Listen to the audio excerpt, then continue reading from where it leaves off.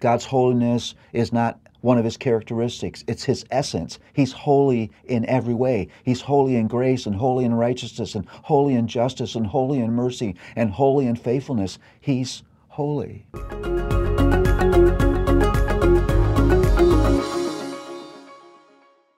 So you probably don't need me to say this to you if you're all familiar with the Old Testament. You're familiar with Isaiah. Maybe there's a way in which Isaiah is the most comfortable of the Old Testament books for those of us who tend to spend most of our time in the New Testament, because it reads a lot like the New Testament, because there's no Old Testament portion of Scripture where the gospel is more apparent and more obvious than it is in Isaiah. I would title Isaiah, although this is really a title for every portion of Scripture in the Bible, Looking for Jesus. You know, I do appreciate how all of the gospel themes, the themes of the gospel that we're familiar with, are apparent in Isaiah, apparent there with a whole lot of digging. Isaiah presents us this central reality. It's a God who is in our world and is holy beyond our understanding.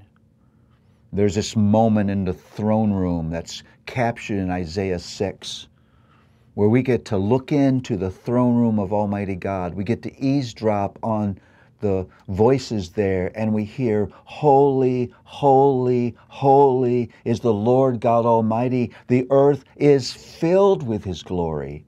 That glory of His holiness. It's trying to capture the expansiveness of the holiness of God. God's holiness is not one of His characteristics. It's His essence. He's holy in every way. He's holy in grace and holy in righteousness and holy in justice and holy in mercy and holy in faithfulness. He's holy. But there's a second reality powerfully depicted in Isaiah. It's people who are corrupted by sin, unholy. You see gross idolatry, gross materialism, horrible, sad cultural corruption, injustice, lack of care for the needy.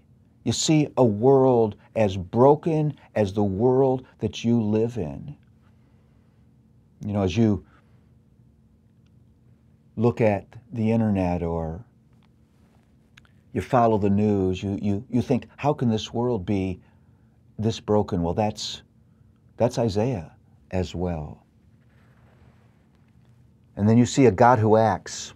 He doesn't just exist, He acts.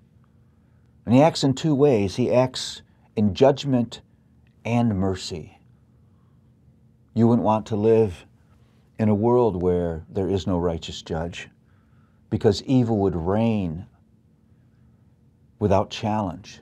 You wouldn't want to live in a world where there is no mercy, because none of us could sustain life in that world.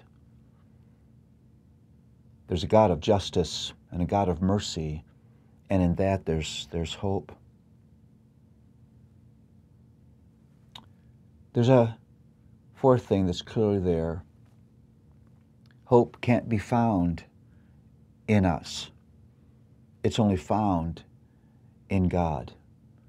And so it makes sense that as Isaiah talks about justice and mercy, you have some of the clearest prophecies of the coming Messiah.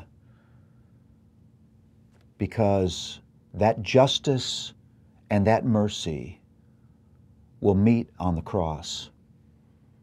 Because of God's justice, Christ will die. Because of His mercy, He will die. And there is redemption found for us. Isaiah preaches the gospel to us. The gospel that is a combination of bad news and good news. The good news culminates in the person and work of the Lord Jesus, which is the joy that's put before us, the joy of His coming in Isaiah.